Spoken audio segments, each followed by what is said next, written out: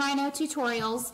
Today I want to show you how to fix the exposure in a photo you have taken. So whether it's underexposed or overexposed, I'm going to show you a couple ways to correct it. Now I will say that it is much easier to fix an underexposed photo, especially if you are shooting in RAW, than it is to fix an overexposed photo. So let me show you why that is. So when you have your photo open, so you can see I have an overexposed one here, and the underexposed, let me merge these here. So there we go, there's the underexposed. So too dark or overexposed, way too bright.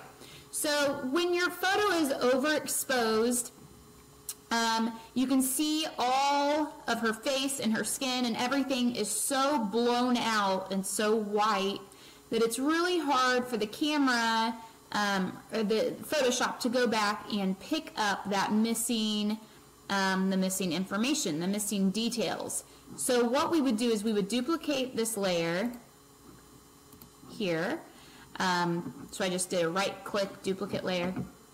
And then you can do this a couple ways. If you go to Image, Adjustments, and select Exposure, and try to change it this way, usually you're not really going to get the result that you want.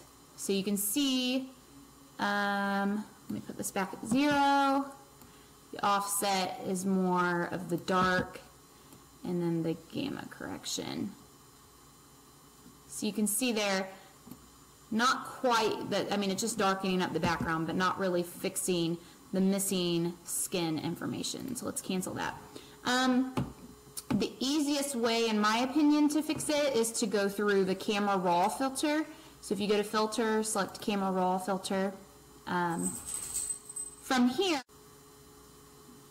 so on the Camera Raw filter here, the best way to go about this would be to try to adjust the exposure and the highlights here. So if we lower the exposure some and maybe lower the highlights, you see the problem with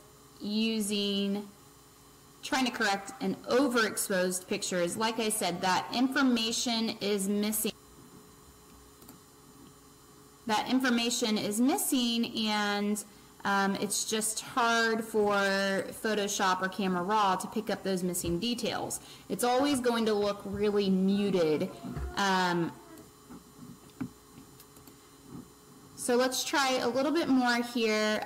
If you go into the tone curve and lower the highlights a little, so you can see it's like it's making her a little darker, but it's just, she looks so flat. There's no real skin tone color there. It's kind of just a gross flat gray.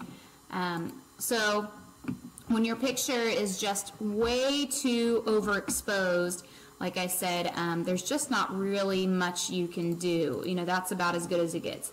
Now, on an underexposed photo, it's a little easier to correct this. So let me duplicate the layer. And again, my preference is going into the Camera Raw filter and changing it this way. So let's raise the exposure, and already that's much better than what the other one is. One thing that you do risk by trying to salvage an underexposed photo is usually when you raise the light quite a bit, you're going to create a lot of noise in your picture. So let me show you what I mean. So let's adjust the shadows some. Let's make this a little brighter. Now if we zoom in closely here, you can see the specks. That's what we call noise or grain. And ideally you don't want that. So if the photo is accurately exposed from the get-go, so straight out of the camera, you're going to avoid this. And that's going to make for a better print quality photo. So let's zoom out a little bit. So again, you would just kind of adjust the exposure. If you need to raise the highlights or lower them, there. You can adjust the contrast a little bit. but that's a much better outcome than this. You can see how dull and an inaccurate skin tone we have there with the overexposed. So there's the overexposed, and here is the underexposed. So if you have to go one way or the other, or you accidentally do, underexposed is definitely something you're going to be able to salvage more than an overexposed photo. So really keep an eye on your settings when you're taking pictures, especially in that harsh light in the middle of the day. So if you have more questions about exposure, make sure that you check out our video on the exposure triangle, as well as our camera settings, the aperture, ISO. Thanks for watching this video. Make sure you stay connected with Urban Rhino on social media. And don't forget to give this video a thumbs up, comment below, and of course, subscribe to our channel.